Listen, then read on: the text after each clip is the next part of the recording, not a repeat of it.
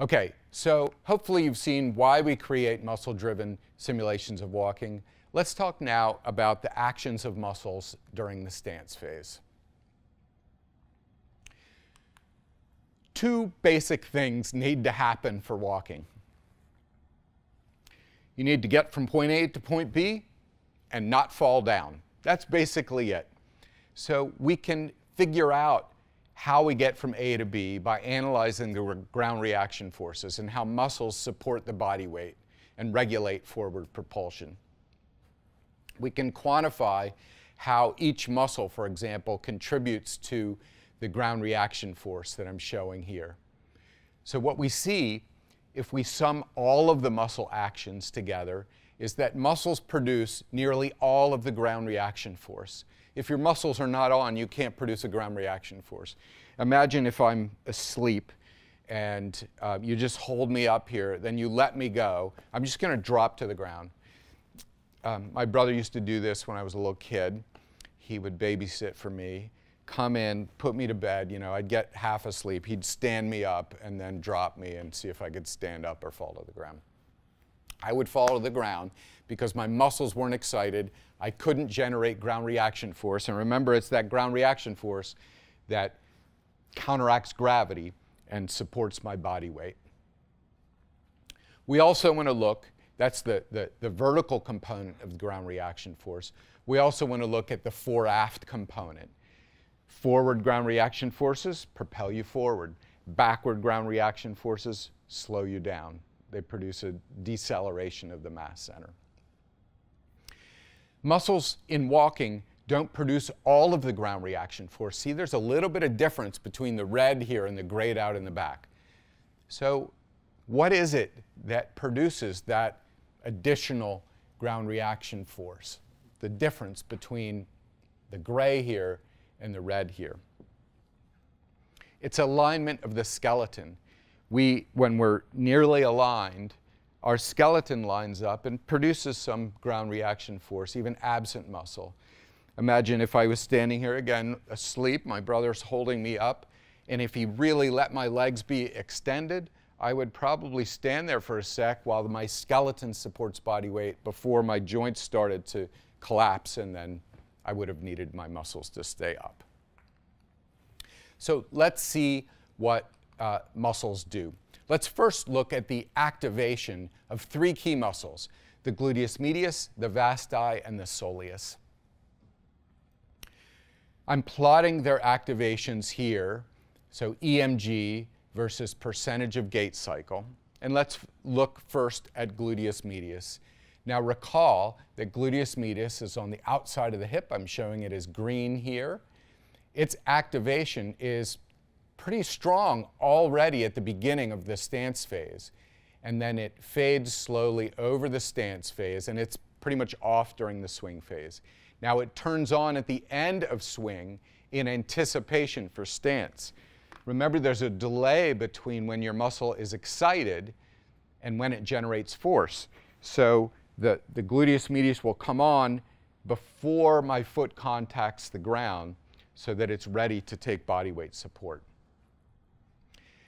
Let's look at the vasti. Remember, vasti is one of the quadriceps here. It's on at the beginning of stance phase, producing force throughout stance, and then it pretty much shuts down during the swing phase. Until the end of the swing phase, you see vasti coming on again. So you can see that plotted in the EMG. Here's the vasti on strongly in early stance. It then shuts down and then comes on at the end of swing in anticipation of the limb being loaded and the need to provide body weight support. Now soleus, in the ankle, you see it's pretty much off at the beginning of stance. As stance proceeds, the soleus becomes more and more active until it's very intensely activated right here in late stance. And you can see that in the EMG, only lightly activated in early stance, and then ramps up to high activation, and then it shuts off rapidly during the swing phase. That's the activations of these muscles. Let's look at what they're contributing to ground reaction force. So what I'm plotting here is the total ground reaction force. There's one body weight here. Remember, it goes a little above one body weight, a little below one body weight during stance. Remember that from Chapter 2.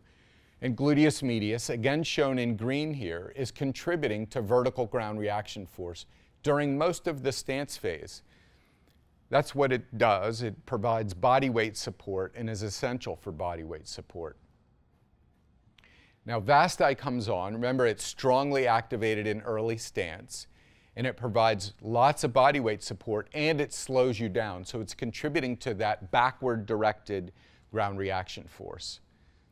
Soleus and vasti work together at separate times. Vasti comes on early, soleus comes on late. You see soleus is hardly activated here, but at the end of stance comes on, provides lots of body weight support and forward propulsion.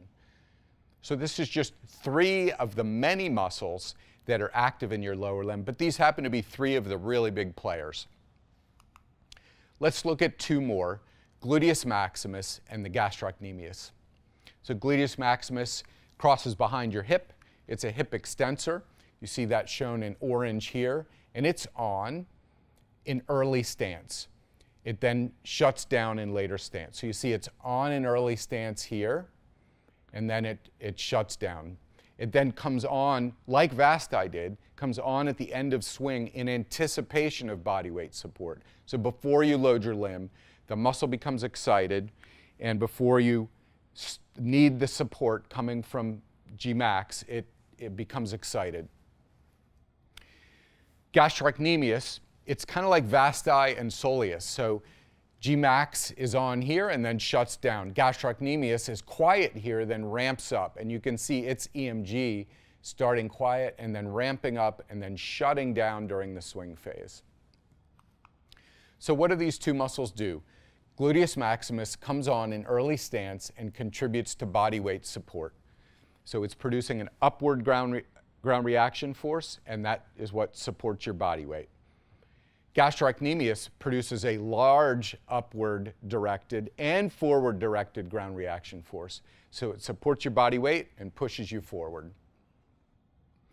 Now, the last plot here is skeletal alignment. Remember, muscles accounted for most of the ground reaction force, but not all of it. And the remainder comes from this skeletal alignment, which we estimated here with our dynamic simulations. Let's talk about the tibialis anterior. I didn't describe it before, but it has a key action. And I wanted to start first by, let's first just look at the timing of the activation of tibialis anterior. What I'm plotting here is the EMG of tibialis anterior, along with, for reference, the soleus muscle. So the EMG versus the percentage of gait cycle. So the tibialis anterior is on early in the stance phase. And that's what I'm showing here. So the tibialis anterior, just at heel contact, is excited. It's generating force, and it slows the lowering of the foot to the ground in early stance. What's happening to the muscle here? The muscle is on, active, generating force, and lengthening. So it's doing negative work. It's having work done on it to slow. It's acting as a brake so that your foot doesn't slap onto the ground. So that's one key function of the tibialis anterior. And if you ever walk down a hill, or early if you've started training for running, you'll notice that your tibialis anterior gets sore. And it's sore from the micro damage that's done during that eccentric contraction where the muscle is excited, generating force, and being stretched. Now notice also that the tibialis anterior is active during the swing phase. Remember, 0 to 60 roughly is the stance phase. Swing phase here is 60 to 100. And the tibialis anterior is active at that time. It's active to simply lift the foot and keep the foot from dragging.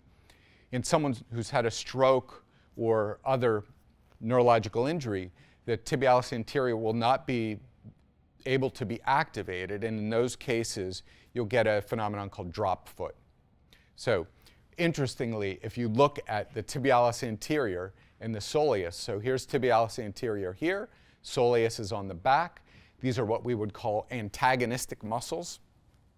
And you can see tibialis anterior is on, soleus is off. Soleus ramps up, tibialis anterior turns off. Soleus ramps down, tibialis anterior cranks it up. So they're really working together to control the motion of the foot. Okay, so we've talked about why we are motivated to generate muscle-driven simulations, talked about muscle actions during the stance phase, and now in the next section we'll move on to talk about the swing phase.